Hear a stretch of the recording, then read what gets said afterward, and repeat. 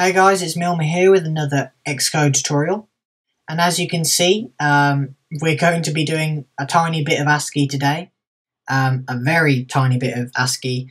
I'm going to be teaching how to convert strings into the decimal values of ASCII. Now, this is the Wikipedia here, and you can see this is what ASCII stands for, the American Standard Code for Information Interchange. And it's basically how all the characters on your keyboard are encoded, and you can see here it goes ASCII codes represent text in computers, communications equipment, and other devices that use text. And most common character encoding schemes are based on ASCII, though they support many more characters than ASCII does. So what we're going to be learning is how to convert what the user types in into the decimal value of ASCII, because ASCII has many different values. And if I go to this other table here, I'll post this link in the description. You can see that it has the decimal value for letters. It has the octadecimal, I think, value, hexadecimal value, and the binary values, and also the HTML numbers and HTML names, and obviously the symbol that you have on your keyboard. So ASCII can encode characters into all these different values, starting at binary, I believe. So as you can see here, space is the binary number 0010000, and you've got 32 as the decimal number, and this is what we're interested in. We're interested in the decimal numbers, not the octadecimal or hexadecimal or binary. We're interested in the decimals. So that's what I'm going to be teaching you today, how to convert them into their decimal numbers. So you can see here, we're going down, we've got capital A's, we've got lowercase a's, and all the alphabet here. We've got all the characters, and we've got the extended alphabet here. You've got the $, euro sign, that's not the $sign.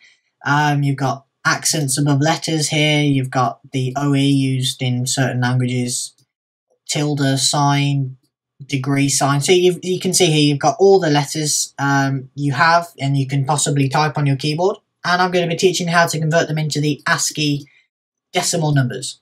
So without further ado, let's get started. Hopefully this should be a relatively short tutorial from now on. So we're going to create a new project, single based, not using storyboard, not using ASCII. Well, let's just go ahead and use ASCII, there's no harm in not. Okay, I'm going to call this ASCII Decimal, well, can't spell, Decimal Values, Decimal Values, there you go. Save it to desktop. And we don't need anything in the .h. So what I'm going to do is just create something in the viewDidLoad that will be able to just convert a string, each individual character in the string, into an ASCII value, and then give it back to us, and then give the total of that entire string.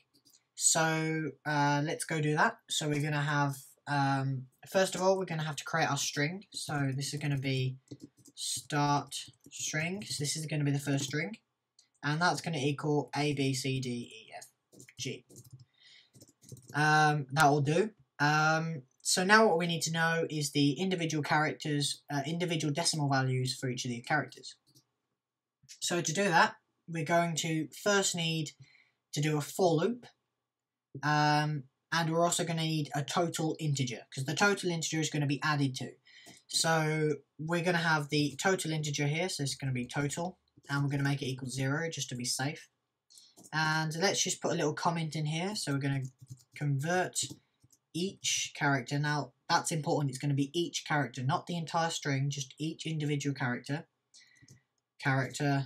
to ASCII decimal values. And we'll just put colon there. And now we do a for loop. Now, I don't think I've done for loops on my channel, but they work basically by adding an integer until the integer doesn't match the condition anymore.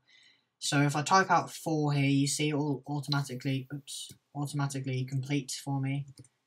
And you can see you have initialization, condition, increment, and statement. Now initialization is an integer, so we're going to have int I equals 0.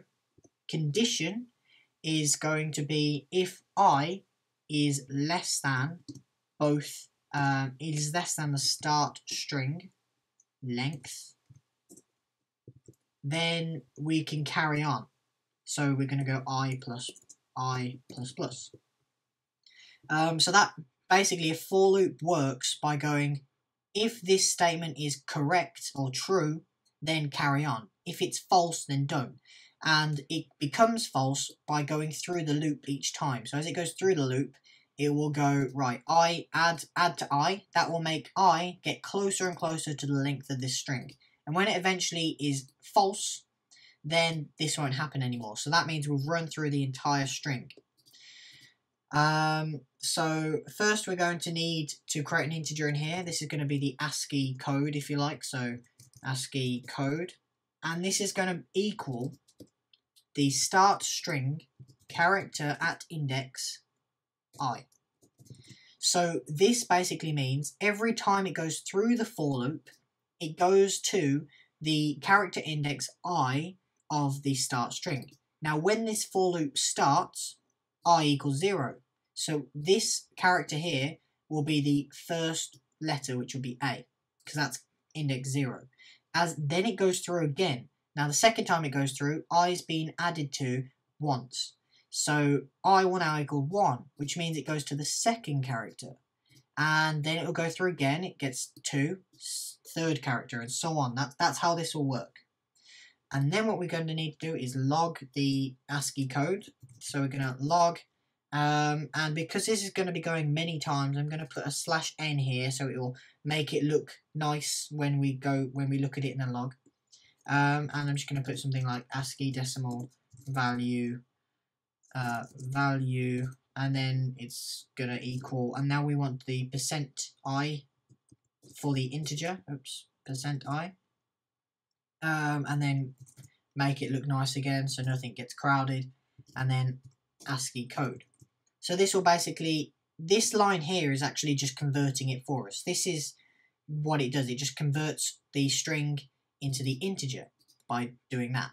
So that's very useful of C to do that for us. It will automatically give us the integer back of the value. And finally, we need to add to our total. So it's total equals total plus, and then the ASCII code.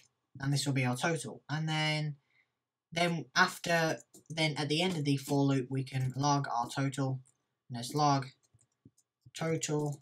We'll put well, no, we don't need a 1 there. Total is, and then %i, and then we put our total integer in. So I know that sounds kind of confusing. If you get your head around the for loop, you'll be able to understand. It takes a while for you to get your head around it, but when you get it, you get it. So I'm going to run here, and all you will see is loads of stuff happening in the log here. You can see it will run, and I'm a total idiot because I've put everything in the view did unload. So let me just Control X all of this, and put this in the view did load.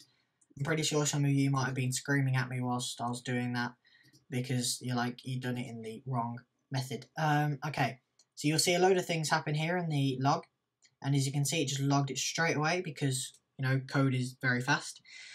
And as you can see here, we get the decimal value of the first letter, which is 65. And if I just grab my thing here, if I can bring it down, let me just shrink this. If I can get it shrinked. Okay. So you can see here the first letter is 65. Here you go, 65, A, capital A. There you go, decimal value 65. And the next one was capital B, decimal value 66. Next one was C, capital value 67. As you can see, it's actually converted it to the decimal values. And then as you can see here, it gives us the total of 476. So there you go, guys. That's how you convert to ASCII, or how you convert characters in C to ASCII, and how you can convert the individual characters and then get the total.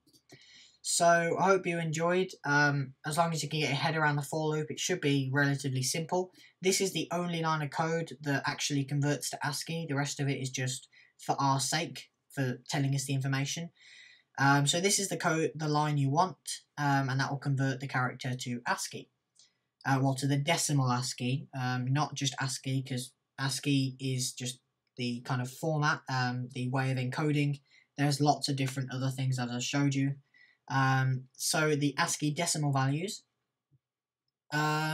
So yes, thanks for watching. Don't forget to follow me on Twitter at FailgateApps.